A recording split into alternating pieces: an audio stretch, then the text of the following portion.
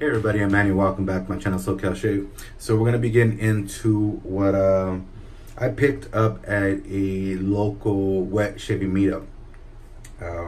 My score, my haul, what you want to call it. Let's get into it here. So my brother, who's also a fellow wet shaver and YouTuber, Gerardo Jimenez, is what he's known on YouTube, and he's also known on Instagram as Dapper Jerry. So head on over and check him out, give him a look, see, give him a like, give him a subscription. Try to get his ass back on camera.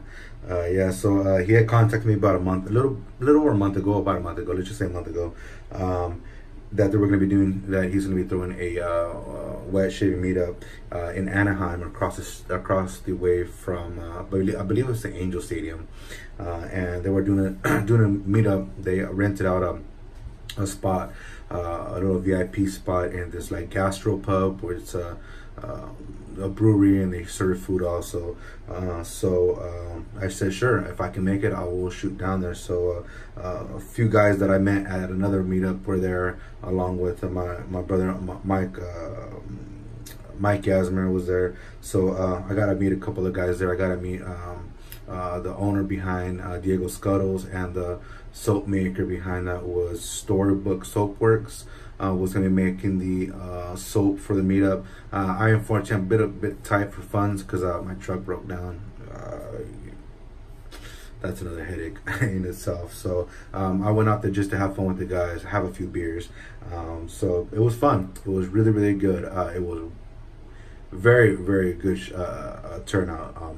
Man, for his first turnout, that was pretty cool. So Gerardo, good on you, brother. That was an awesome meetup. So that was a big piff table.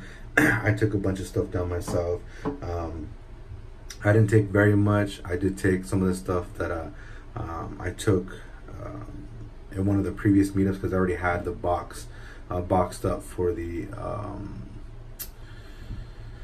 raffle. I didn't have much left because I already had cleaned up my den. So yeah, let's get into it here. So I picked up Mountain Man Sterling. All this has already been cleaned out, rinsed out, washed out. Pretty damn full. I say about a good 85% full. The scent smells fantastic. My liking of scents has changed as the time went by. This wasn't the scent that I was attracted to, so I never picked it up, and I'm glad I did. Really, really good. That's Mountain Man. Another one I was actually talking to Tony about, and Alex Leon. I was thinking about getting into this scent along with Petrichor. So if you can already tell what it is, here we go. Diamond. Did pick this up. This is from Barrister Man. This is about I say about 85% full, and really wanted to get this because I heard so much things about it. It smells like an open field, fresh cut grass, and I guess it has like the scent of beer and peanuts and I don't know what else. So I guess when you use it, as you're lathering it up, it goes to different stages. As you see, you can smell the different stages in it. But I can smell like maybe possibly would be peanuts and fresh cut grass. I'm not too sure. I gotta get into it more, so I picked that up. Let me see. I also picked up this brush. I was actually thinking about picking this up. This is the Mocha brush from Yaki with the 26mm badger knot. Man, it's in really good shape. No nicks. Hairs are all there. So I actually lathered it up and cleaned it out and everything, and no bristles fell out. So really, really good. Big ass handle. I understand why people say it's big in the hands now, but man, it feels so good. It looks really good in up close. It's got that little mocha effect, transparency through it. Man, it's freaking awesome. So I'll pick that up.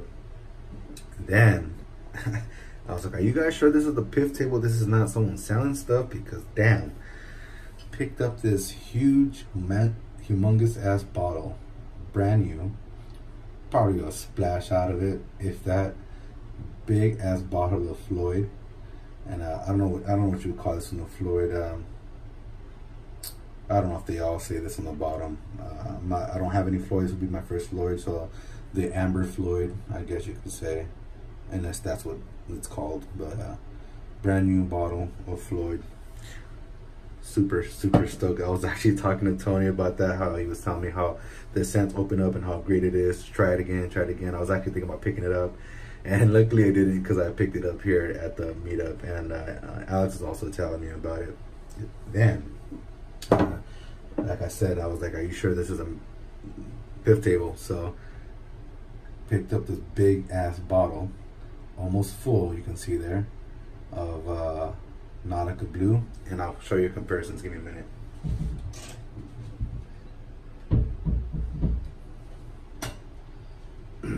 So as I was going, I got a few small sampler EDTs here of things that in the future, when I get the opportunity, I want to pick up. So just going back to oldies and stuff, and some other things also that I've also picked up.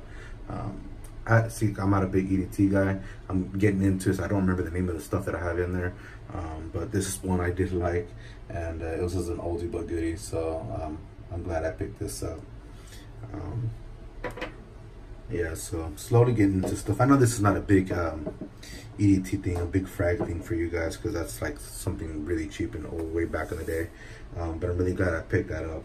So thank you to the person who dropped that down. Then, again, was confused. Didn't know if someone was selling it, but I picked up this. Brand new, still sealed. You can see the plastic there. Still sealed. And this is soap that was done for the like the paramedics, firemen, police department and stuff like that, people who serve to help protect and serve and all that kind of good stuff. And it was done for South Florida wet shavers.